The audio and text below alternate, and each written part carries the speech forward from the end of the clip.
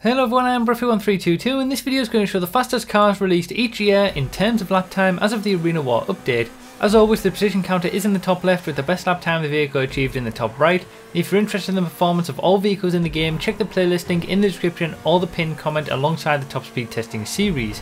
If you want to know more information about this testing, including the extent to which it's accurate and how useful it is for you personally, have a read of the full description as everything that you need is in there. And for the performance of any future vehicle editions, feel free to subscribe for new testing videos every Thursday and check out my Patreon or become a YouTube member if you'd like to support me and get testing results early. So 2013 first of all needs a little bit of a caveat because spoilers didn't increase traction back then, so the lap times that you see on the screen there wouldn't have been attainable by any of these cars back then because they basically get more lap time, better lap times from the extra traction that those spoilers gave when they were added early in the game. But the top 5 list likely wouldn't have changed apart from maybe the adder sneaking in ahead of the cheetah or the felter. It was a much simpler time back then, and those cars that we saw like the Entity and the Elegy were the kings back in the early days. Now 2014 was a bit of an interesting year with sort of new on-pace vehicles like the Zentorno, the Turismo. We also had the two Jesters and the Massacros all added in 2014, which brought more balance to the sports class and brought more interest to racers. And then 2015 is where we started to see the crazy price increases with specifically the T20 and the Osiris. But beyond that, there wasn't really much to shout about, given that the third and fourth quickest cars from that entire year, as you can see, were the Shafter V12 and the Shafter V12 armoured version, with the Falira in 5th place. So apart from the T20 and the Osiris, we didn't really get an awful lot of really quick cars in 2015. Now obviously, as you might have paid attention to on the screen, you have the release date of each of the best cars from each year in the top left, where it is in its class currently today, and then all the rest of the top 5 in the bottom left as well. So 2016 is where we saw some big changes on a number of fronts, because we got the introduction of, first of all, rocket powered vehicles with the Rocket Voltic, which is obviously the first one on this list, but we also got things like downforce cars such as the RE7B.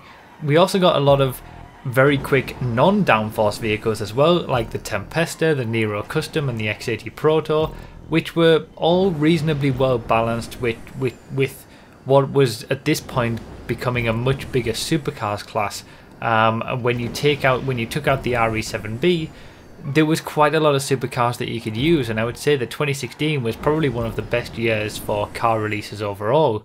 Now in 2017, the Vigilante is currently the quickest vehicle in the supercars class, the quickest car overall in the game, so it's no surprise that this was the quickest car released in 2017.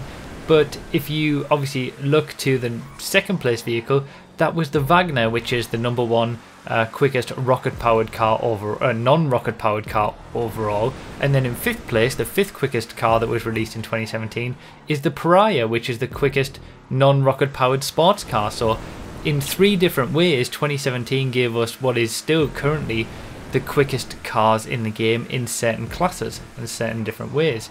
So pretty big year 2017 in terms of vehicle additions. Now 2018 was obviously the year of the advanced handling flags, with only really the Comet SR in the top 5 list, not having those horrible bouncy physics and engine slowdowns and things like that.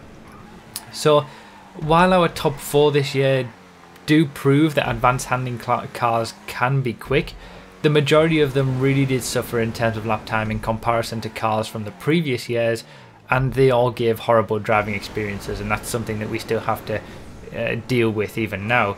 For me, this does make that some of these cars the most forgettable we've ever seen over the last 5 years, and I simply just don't want to drive most of the cars that we've seen from 2018 onwards with advanced handling flags.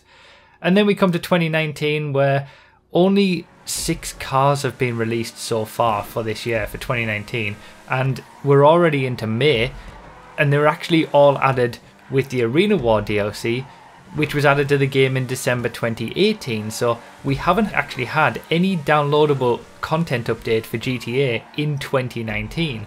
and there's only been, like I say, 6 vehicles that have been released in 2019. The only one that you're not seeing on this list being the RC Bandito, which would be in 6th place.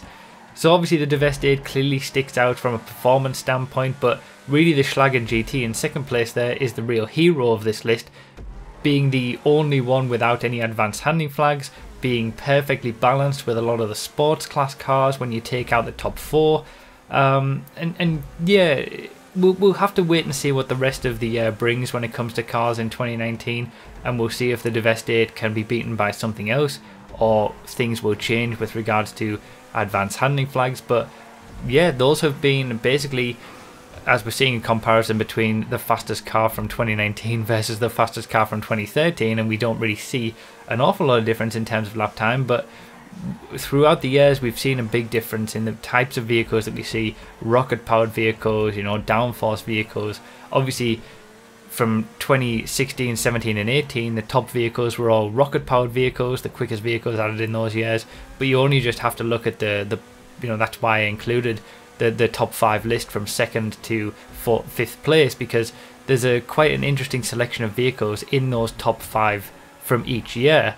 So like I said, these have been the top vehicles in each year. They haven't necessarily been a case of, you know, one car got the best lap time and then was unbeaten until this next car came out. I wanted to just look at each individual year, 2013 to 2019, and see what the best cars that were released, and see the differences and the way that cars have changed over the years. So hopefully you guys found this one interesting, just as a kind of, even, you know, looking back to the past. And for those who are new to the game, you can see when certain quick cars were released over the years, because the game's had a long life, these, you know, when you think about it. And a lot of cars that we kind of take for granted now, they weren't even in the game when it was first released. So that's pretty much it. Remember to read the description for more info, comment with your thoughts, like the video if you enjoyed or found it helpful, subscribe for more, and consider supporting on Patreon or becoming a member on YouTube. Thank you all so much for watching, I really do appreciate it, and I'll see you next time.